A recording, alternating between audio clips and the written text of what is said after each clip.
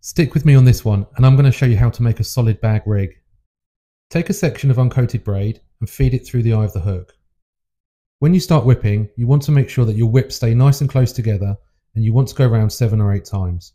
Once you've gone round 7 or 8 times and you're finished and everything's nice and tight, we can now start feeding the tag end of the braid back through the eye of the hook.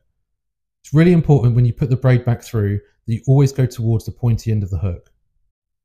Snug everything down, grab your braid scissors and snip off your tag end.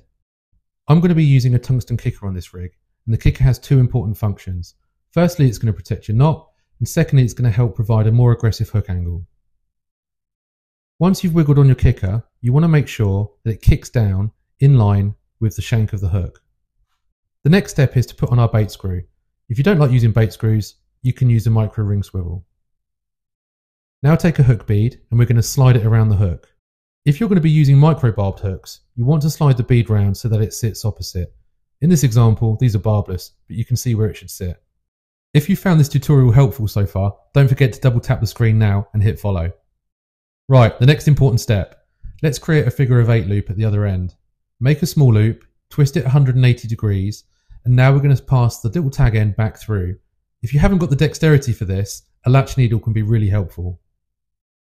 Regardless of the rig that you're making, before you cinch down any knots, always use some saliva. Grab your knot pullers and get those knots cinched down. Grab your braid scissors once more and cut off the tag end.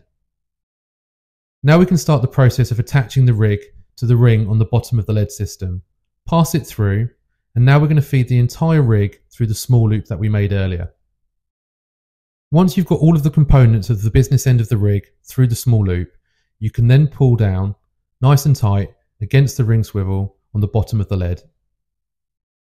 Now grab a small amount of tungsten putty, rub it between your fingers, and you're going to create about a half pea size at the bottom of your rig. The best bait to use for PVA bags is a wafter. I'm going to be using a small barrel wafter on this one. And that's it. You're done. That rig is now ready to go into a PVA bag with small pellets, attached to your main line and cast out to catch a carp.